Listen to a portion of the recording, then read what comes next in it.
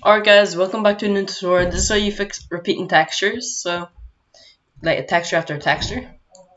So first of all, you want to go to your material and you want to make sure this your tiling is set to 1 and 1 like that.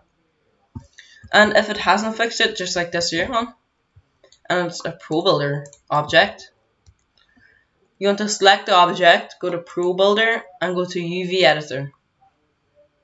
Now you want to select the faces up here and you just want to drag select kind of like that. It should select pretty much every face. Now on the left side you want to set this tiling to 1 by 1 and that should fix it. So guys, thank you for watching. We're so close to 500 subscribers. Join the Discord, link in the description for some more scripts, and subscribe.